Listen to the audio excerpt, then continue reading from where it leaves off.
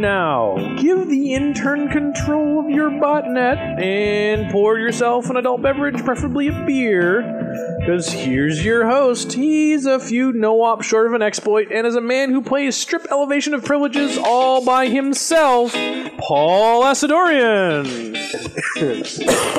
Hello, everyone, and welcome to this edition of Paul.com Security Weekly, episode 277 for February 9th, 2012, coming to you live in the brand new studio, broadcasting in high def, of course. Very excited about that. Dave, the AV guy, is here, got everything set up, and you can, of course, watch this show live. Paul.com/live each and every Thursday nights from 6 o'clock to 8 o'clock p.m. Eastern Standard Time. You can get all of our videos on blip.tv. That's blip.tv/Paul.com. And also on YouTube. We just got promoted, I guess, on YouTube. You can have videos, now we can have videos longer than 15 minutes. So youtube.com/Paul.com, you can find all of our videos, even the ones from way back in the day.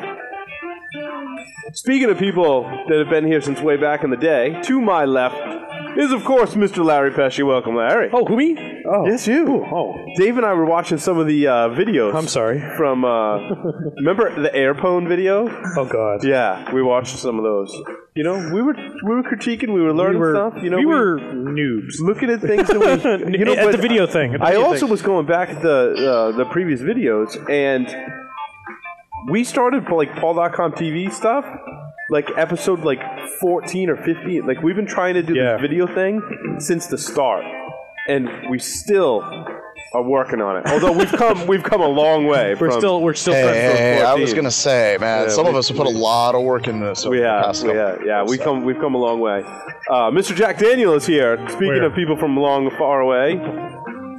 The Cape Cod is far from Rhode Island. I thought it was an old joke. Yeah, I thought it was an old joke. You thought I was going with the old joke, didn't you? See? Yeah. Don't worry, those are coming. Those are coming. Yeah, right. So how you doing tonight, Jack?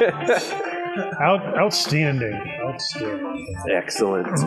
Mr. John Strand is here from South Dakota. Hello, everybody. Broadcasting from his car from the parking lot in an undisclosed location. Do you have pants on, John? You know what? Don't answer that. Never mind. I don't want to know.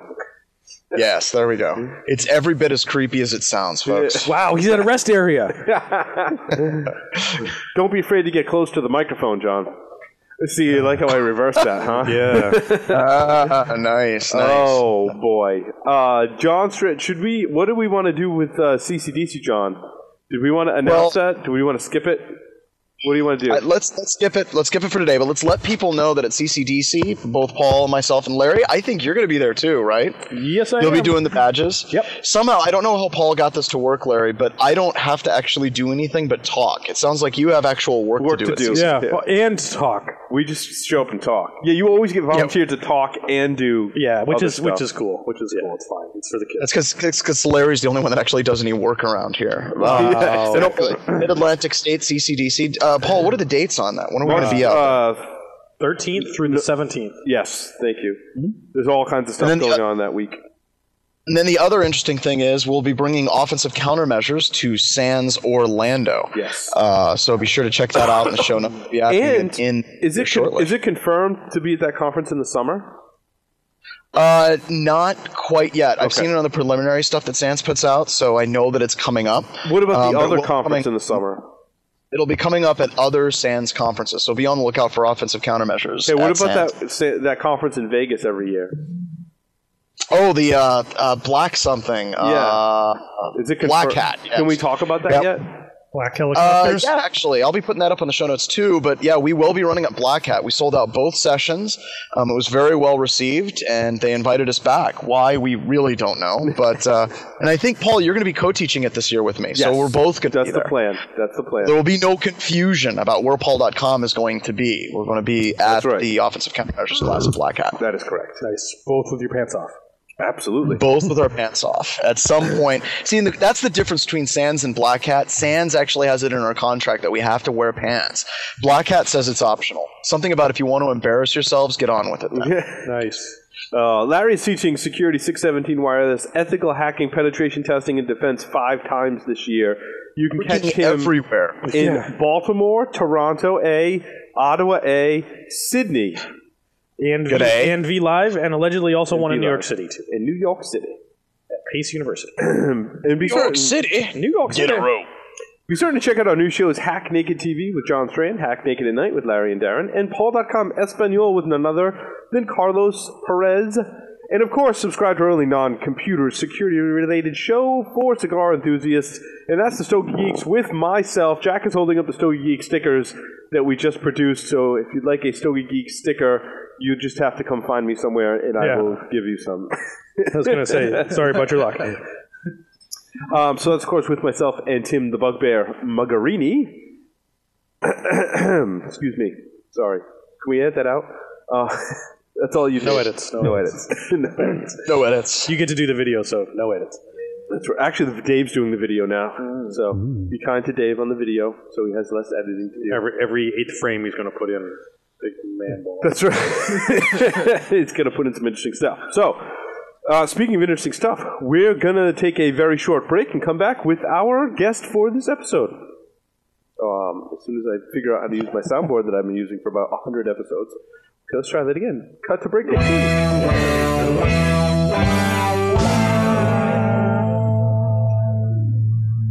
We are all very pleased to welcome Adam Shostack to the show, a principal program manager on the Microsoft Usable Security Team in Trustworthy Computing, which performs ongoing research into classifying and quantifying how Windows machines get compromised.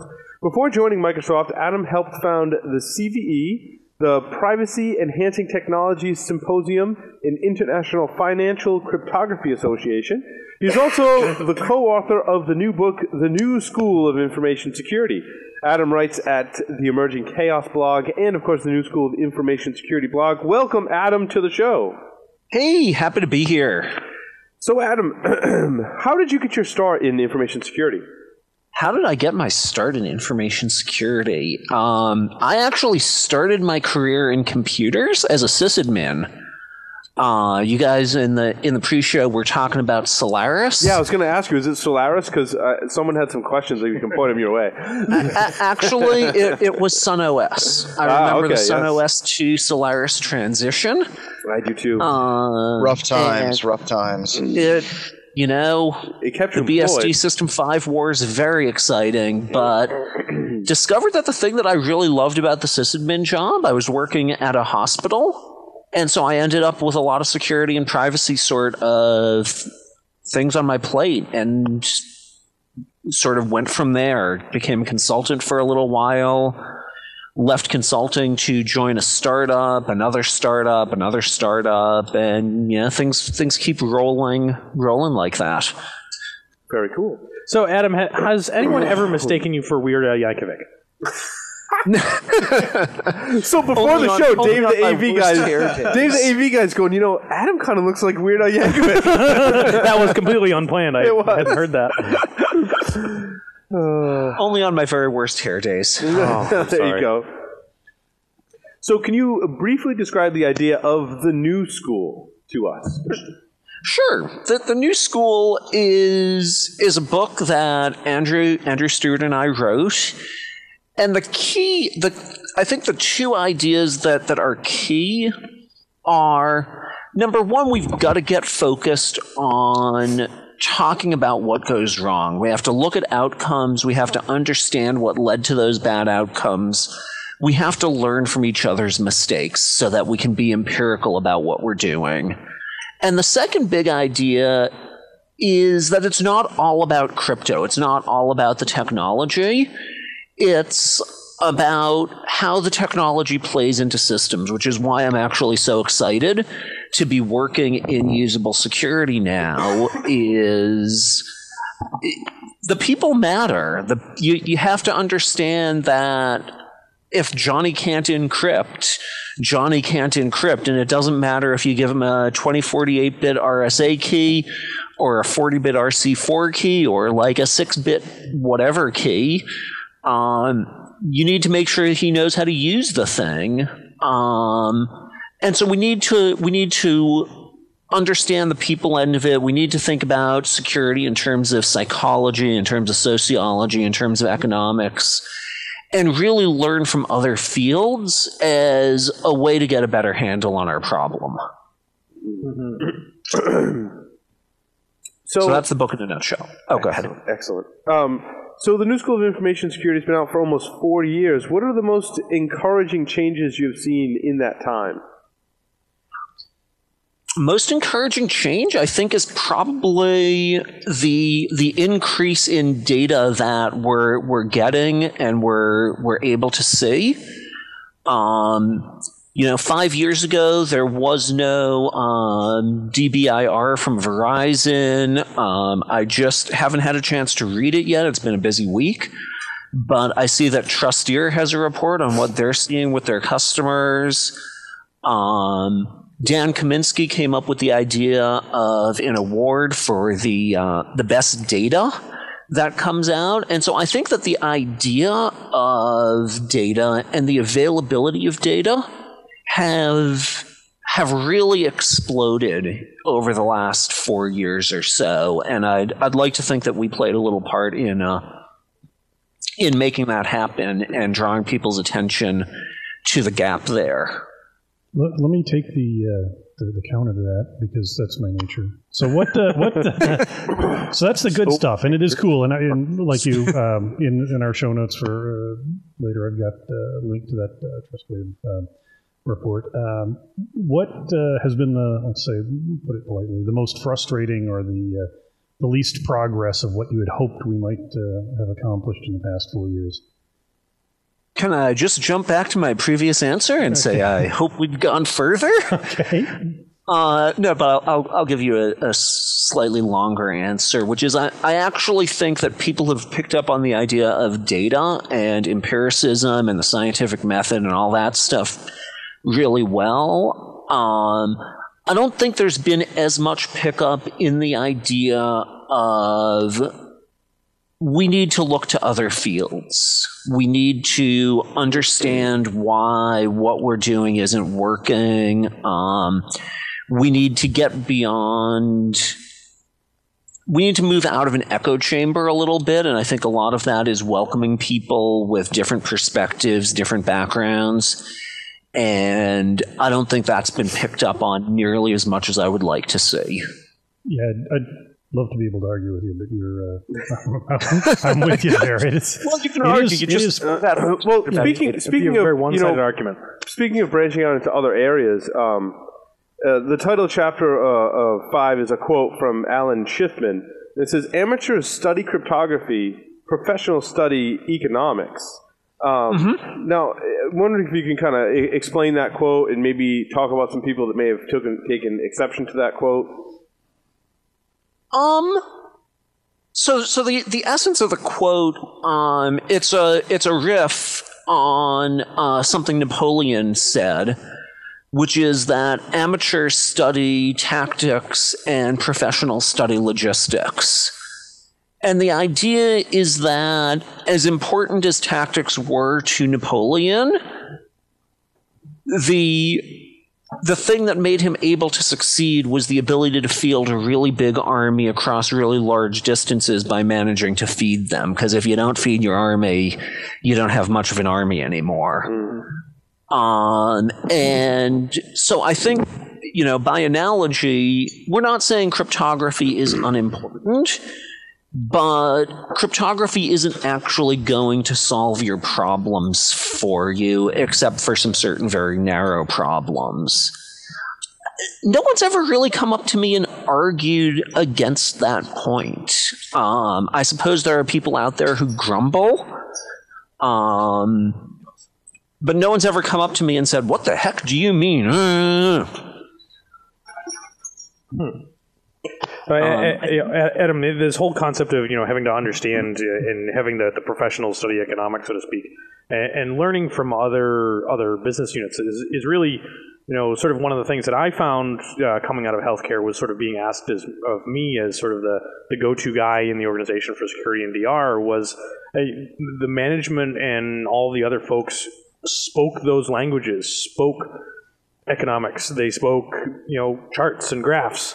The problem is that they wanted a graph that said, how secure are we? And I think that's really sort of one of those challenges, understanding what metrics we can use to evaluate that. Yeah. You want me to riff on that? Sure. Or, yeah. Sure. I think that the question of how secure are we is one of those that we're going to run into forever, because it's a natural question for someone outside the field. Inside the field, I think we all understand why it is that's hard.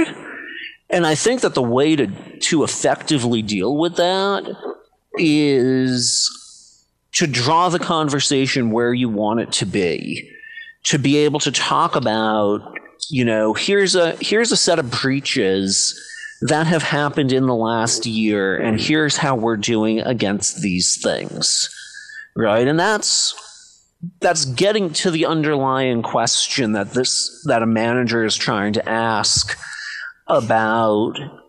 What is it that I should be worried about? Are we worrying about the right things? Are we putting our budget into the right places?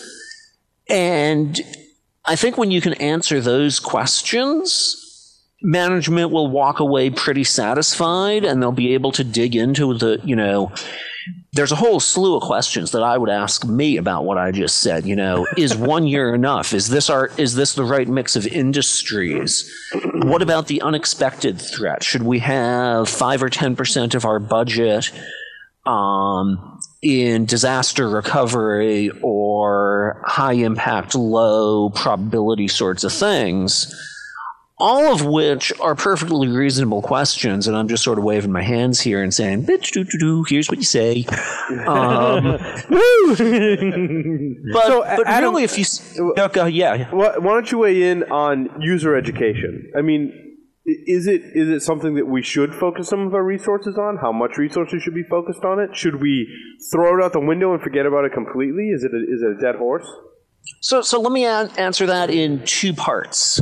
Part one is I would love to study that question. I would love to know, of the entities that got breached last year, what fraction of their security budget or what investment per capita did they make on security training? And were they at the high, medium, or low end of their industry? Maybe it makes a really big difference. Maybe all of the people who were breached were at the low end of their industry. Maybe it's all over the map. I would love to know, and I don't think we do know. And so that raises for me a really big question of, okay, so you're going to suggest that we spend this money. You're going to suggest that you shouldn't spend this money, that people are stupid and we can't educate them. I don't believe that's true for an instant, because I've actually created educational tools. Hey, look at this elevation of privilege. This is all about educating people to threat model better. And what elevation of privilege is, can I talk about this for a sec? Absolutely, yeah. Cool. So elevation of privilege is a deck of cards. Here, let me hold up a deck of cards in front of the camera and try not to drop them all. Nice. Yeah, so here, we'll pick a card, any card. Are those Microsoft playing cards? Yeah. These are. No way. Creative Commons licensed by Microsoft. We encourage people to pick these up. I was going to bring them. I wasn't kidding when I said I was going to bring a set for strip. Oh, you were talking about cards. Yeah. So this card, which I'm holding in front of my face because it's better looking than I am, is the 6th of information disclosure. And it says an attacker can read data because it's hidden or occluded for undue or change management, and the user might forget it's there. So what do you do with this? What you can do is you get people to draw a system that they're concerned about, that they want a threat model on the whiteboard. Developers understand drawing pictures on whiteboards. Do they understand threat modeling? Probably not if they're not security experts.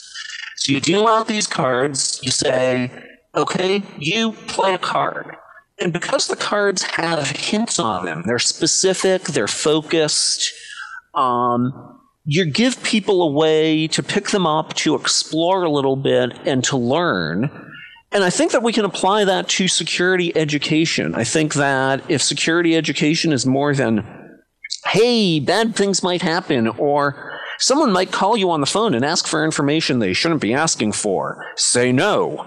Well, I mean, people call me on the phone and ask me for information all the time, and they send me email and ask me for information. I have to be able to distinguish between the good ones and the bad ones. Our education has to focus in on what's a good request, what's a bad request, and the structure that we put into elevation of privilege is based on STRIDE. STRIDE is spoofing. Hey, here's a spoofing card. It's tampering. Here's the king of tampering. It's another card. STRIDE is spoofing, tampering, repudiation, info disclosure, denial of service, and elevation of privilege. So there's a little structure that people who are learning about threat modeling by playing the game can take away, and it's an implicit learning. So I think if we get creative, and I'll wrap up with this, if we get creative, if we focus on understanding, is this an effective thing? We can absolutely educate people. So, Adam, before you talked about some of the reports from Verizon, Mandiant, TrustWave, and they're all in different formats, and I find they spin the data slightly differently. So what can we do to make the most of these reports? I mean, other than read them, but what are some of your guidelines for reading some of these reports? What are my guidelines for reading these reports? Is it drink heavily while you read them?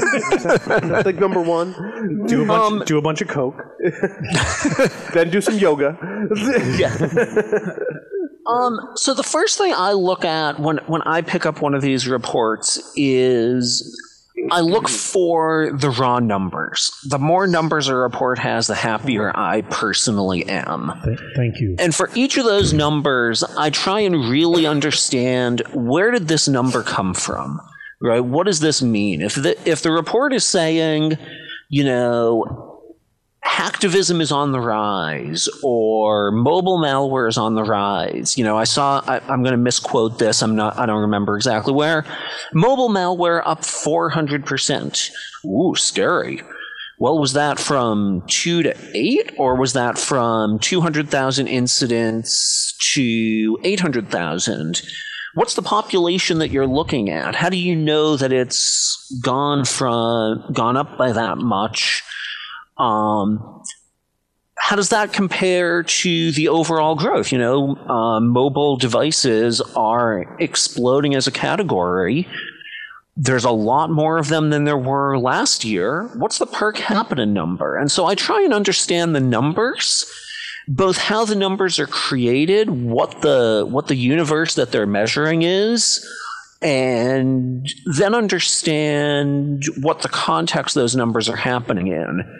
And then, to the thing that you said about everyone tries to spin the data, I think everyone's trying to tell a story of some form, and I think that different folks do a different level of telling a story to make it interesting versus telling a story to try and sell you the product. So at the end of reading one of these, I say, what exactly are these guys trying to sell? And do you find they spin the? I mean, I'm not saying they make up the numbers, but do they present the numbers in a specific way that helps achieve their goals, whatever they may be, or helps kind of highlight certain things rather than others? Because I find people like to play with numbers. I sure expect that people are going to try and present the numbers that help something that they're doing. At some level. We work for companies that are trying to deliver some product or service, and these things, I'm part of producing Microsoft's, and our big goal is really to share the data that we've acquired with our customers to help them make decisions. To the extent that we do that well, I'm happy. To the extent that the numbers don't help drive great decisions, I'm less happy. So I think that I want to take your question and move it 10 feet over to the left and say, is it unfair distortion or confusing distortion, both of which really get me riled up. And I mean, if you look at some of the blog posts that I've written, I'll look at some of these reports and say, I don't think these numbers add up, and here's why. And I want to offer kudos to the Ponemon Institute, whose numbers used to cause me real concern. And Patrick Fleur did a blog post where he pointed out that they were now including raw data in their appendices. That's awesome. That's really cool. Good for them. That is cool. And I think, I've had some of the same concerns you have with some of their conclusions and methodologies, and I've found myself kind of chanting, show me the data. And and Verizon has actually done that in response when I've looked at their report and said, I have this question here. Yep. How do these things add up? Wade Baker was kind enough to go in, query their database, and blog the answer. And so I think to go back to your question, what do we do to help make them better? Be a critical reader. Ask questions. Call out the places where these things are unclear. And again, let me draw a little bit on my experience. Microsoft's report is well over 100 pages now. It goes through a tremendous number of reviews. One of the primary goals of those reviews is clarity, do I understand this? Can I make sense of this? And my colleagues have generally been really good, even when I've thrown questions at them at the unfortunate last minute. Hi, you know who you are, and I appreciate your forbearance. But, any project of that size is going to have issues and questions that people have, and I think that we as readers, one of the best things we can do is to engage and say, liked this part, very confusing. This part, if someone's being self-serving, let's call them out a little bit and say, does your data really say that? Is that the only possible interpretation? So I think there's a lot we can do as readers of these reports to help keep the quality up and help drive the quality of future ones up further.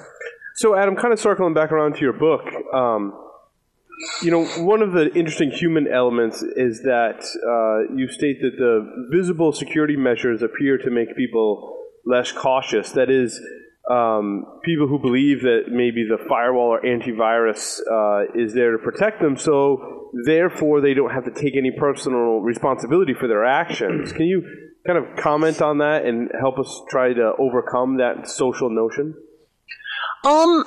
So I'm not sure we directly said exactly that, but I think it's a very human situation. There's a fellow who studies risk by the name, I'm blanking on the name, of course.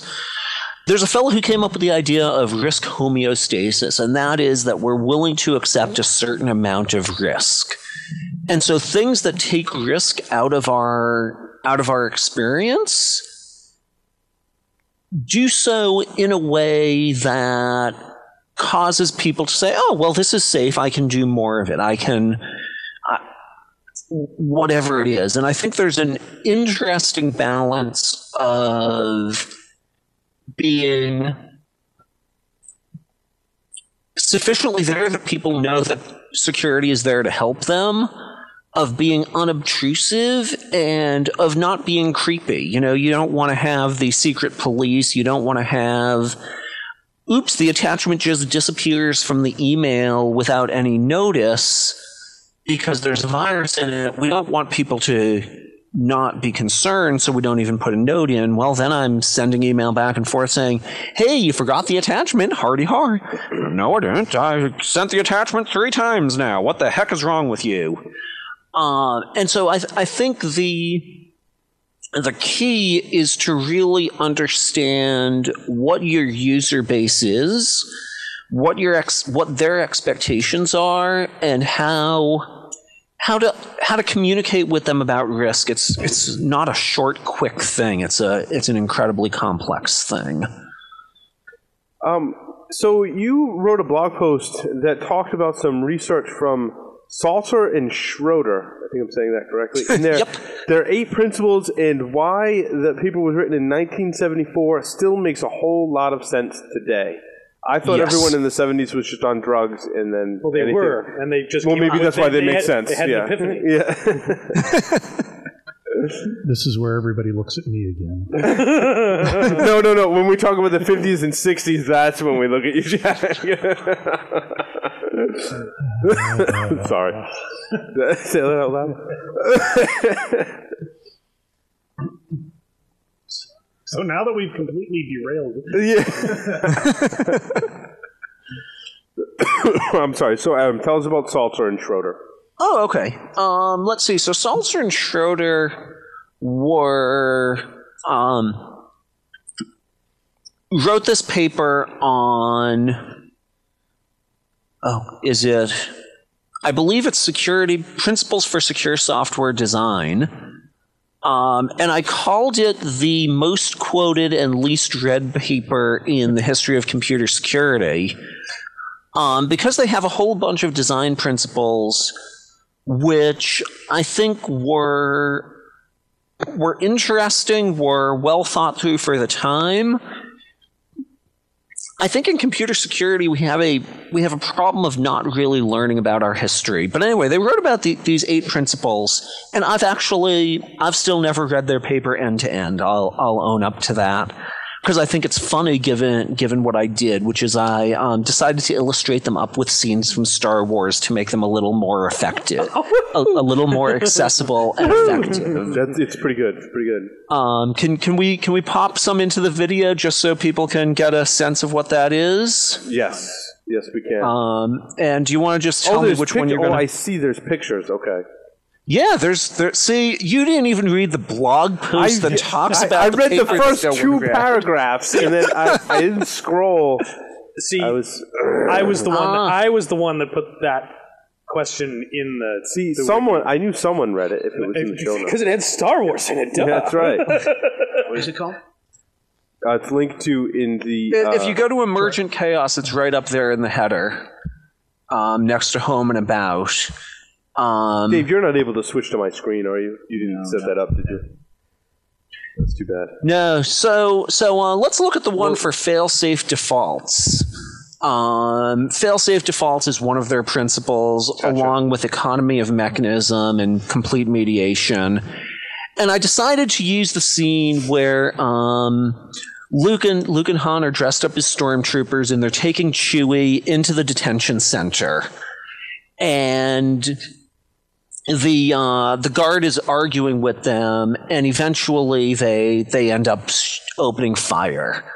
And once they've opened fire, they can't get into the detention center because it's all locked down.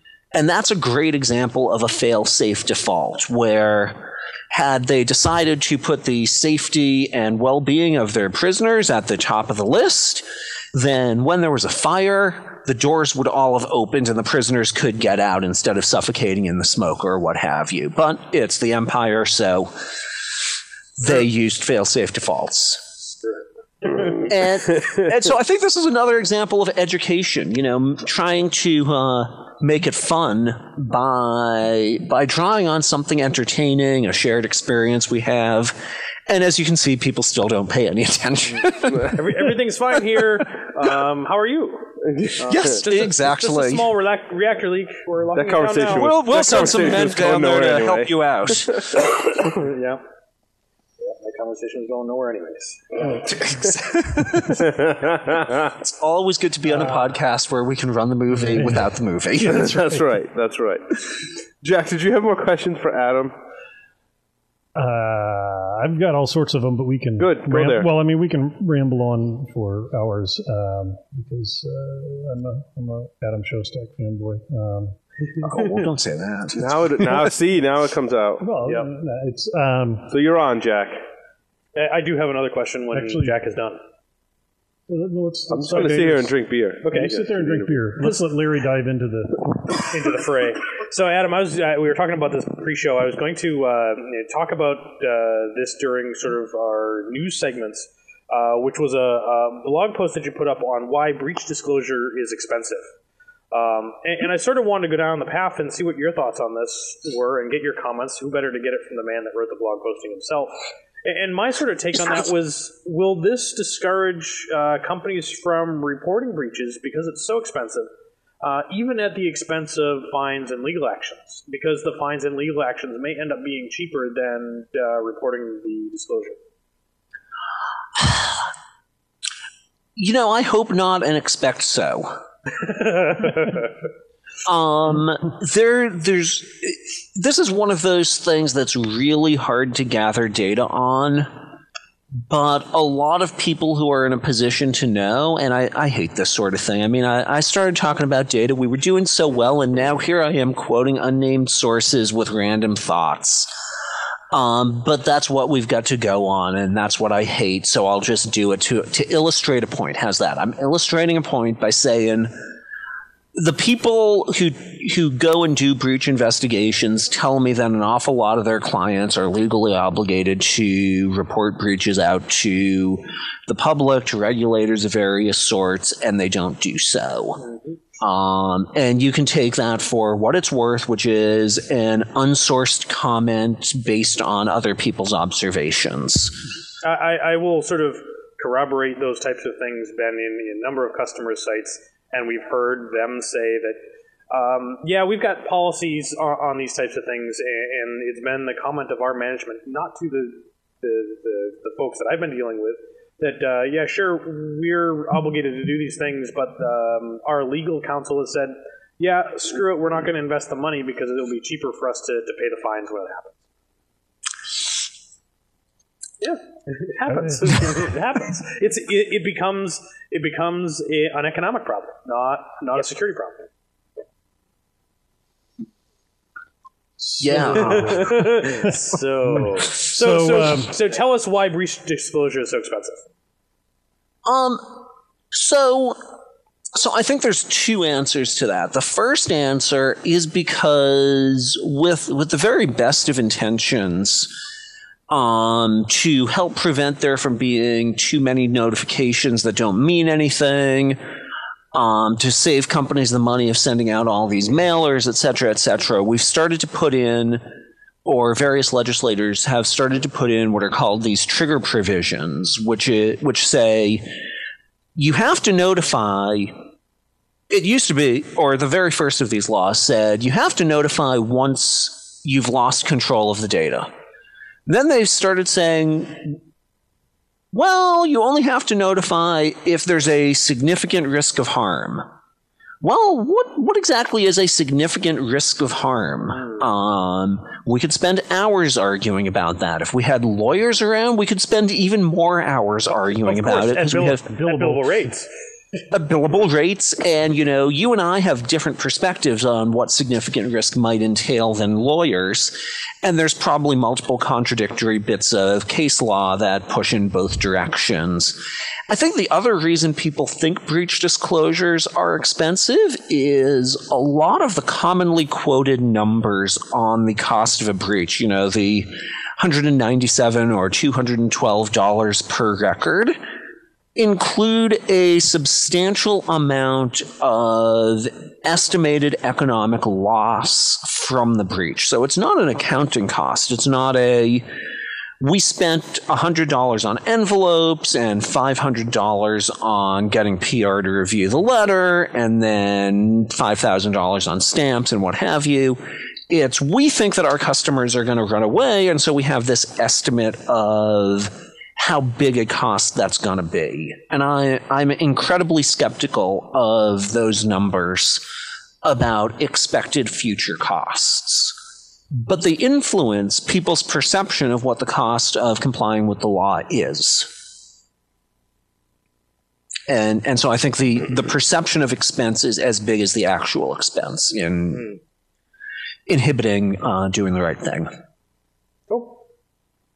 So on the expense. One of the quote that I highlighted in the book in my reread was, perhaps it's okay to spend more on coffee. So but first we have to take that out of context. And I always believe it's okay to spend more on coffee, but in context, you're pointing out that a lot of people talk about whether or not you're spending enough on security without defining not only enough, but without defining the goals, without defining objectives, without defining what works and what doesn't, and what the objectives are, and how that plays into the industry. And that's where back to the economics quote. One of the things that I like to say to start a conversation, or more likely argument, is every time a large company has a large breach, I like to throw at some people who shall remain nameless except on Twitter. Well, obviously they spent too much on security because they got popped. And you can hear the sphincter slam shut, but it starts a conversation with did they spend it in the wrong place? Did they spend too much? Did they spend too little? I love it. I'm going to relax your sphincter. Thank you. I mean, the origin of that, the thing we're responding to is somebody made the observation that companies spend more money on coffee than they do on information security, and the implication was, what the heck is wrong with those people? Don't they know better? Well, maybe they actually do know better. And I love the comment that they spent too much, or they spent money in the wrong place. I think it's spot on. And I think it goes to the difficulty of figuring out how to spend your money most effectively in something approximating an information vacuum. Yeah, but what do people quantify what security spending is? Is that firewalls, or is that I put in a really kick-ass backup system so that if something gets compromised, I can re-image it right away? That may not necessarily be security. I mean, that's IT spending, and it's, I think, a lot of times difficult to differentiate between security spending and IT spending. Great point. You got to say, here's a methodology, but then it gets expensive to collect data. If company A includes their disaster recovery, business continuity as security, and company B includes it in IT, recalculating that budgets to figure out, okay, how much did we spend on security according to this definition, so I can answer a question in a survey. I hope you guys have better things to do with your time. Yeah, it's called disaster recovery and security. Right. Yeah, exactly. Jack, did you have more questions? We have about 10 minutes left. One of the threads through the book and the new school ideas sort of line up with what some people call the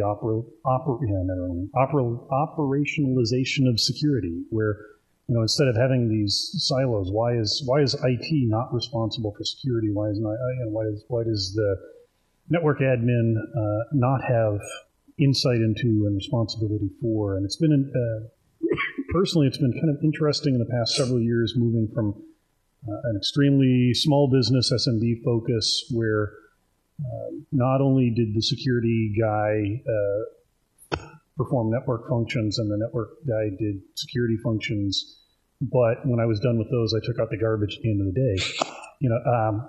It wasn't optional, but the more I deal with larger and larger enterprises, the more I see this entrenchment of little fiefdoms of power and budget that seem to be inhibiting some motion. And since you've dealt with some very large organizations and you're in one yourself, have you seen real progress in the enterprise on getting at least cooperation, if not unification of some of these functions? And I could have asked 10 questions, but instead I asked one 10-minute question.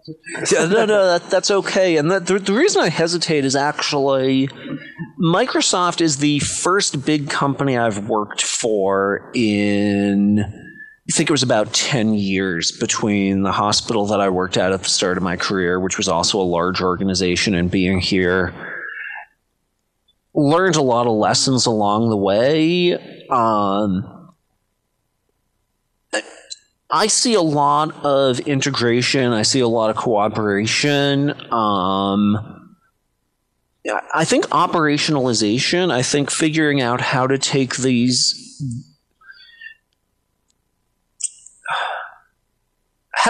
security issues that are here and bring them to the people who are doing things that may lead you to insecurity. I think we've got some really interesting lessons at Microsoft. One that I can speak to is the security development lifecycle, how we work with our entire population of development engineers, all our organizations that are shipping code, making services available, and we integrate security in from requirements through design, through implementation, testing, release, deployment. And that's been a huge win. The number of serious code bugs that go into the code that have security impact is smaller. Our ability to find them is better. Our ability to manage them and make sure we don't ship things with known issues is better. And I have a much smaller interaction with our operational guys and our IT guys, but I think the same approach works there. And I think a lot of security people are afraid of that a little bit, because it's the work, it feels like you're giving away your job. You're saying, here, you do this, and then maybe you have to worry about what you're going to do, or that the job isn't going to be done as well. And, going back to these elevation of privilege cards, I think everyone on this call is going to, or on this podcast, is better able to threat model than a random developer chosen out of all of the people who are writing PHP code out there in the world. But the truth is, those people writing PHP code weren't necessarily bringing in anyone to do any threat modeling at all. And so now we've got them doing some, and I think that's a win. And so I think that people worrying about operationalization of security, yeah, there's trade-offs, there's concerns, those are valid concerns. But look at the benefits. Look at what else happens and say, can I make the cost benefit here work for me? And can I give myself a more interesting job by taking the parts of this that are routine and handing someone a tool that does it, handing someone a training class, making a change to a compiler so that, it's just harder to compile in your buffer overflows. I think that's getting security where it needs to be, and I don't really think it threatens. It's a change. Change is scary, but I don't think it really threatens anyone's job to do it. Very good. Very cool. You can, of course, buy Adam's book on Amazon.com, and you can even get it on your Kindle. Is that right, Jack? You can, yes. You can get it on your Kindle. That's why I had the notes New handy. School of Information Security by Adam Shostack and Andrew Stewart. Highly recommended. It's a quick read, well documented. It's like, what was that? And in the notes, I could actually find things. And it's it is a couple of the references or stories are a little bit out of the news, but sadly, there's a corresponding one that you probably saw on Twitter this week. So don't worry about if you say that was years ago. Just read today's news and you'll see the same thing again, unfortunately. Alrighty, well, you can find Adam's blog at emergentchaos.com. The links are in the show notes. Adam, thank you very much for appearing on Paul.com. Hey, thank you all. It was loads of fun. We should do it again sometime. Absolutely. Thanks, Adam. Alrighty. Have a good night. Take care. Take care. Bye-bye. And with that, we're going to take our first commercial break. And I'm not talking about, like, commercials from our sponsors. Maybe someday. Who knows? But Dave has actually figured out a way to get commercials in the live stream. So we're going to... Wow. Are we ready for this, Dave? Oh, just sit back, relax, All right, and Dave, enjoy the ride. Sit back, relax. I don't need to do anything, and commercials are going to magically happen. And Jack's going to wipe off his chin from the Adam Shostack fanboyism. He's drooling a little bit. The beard's a little damp. And here we go. Here we go. Cut to commercial break.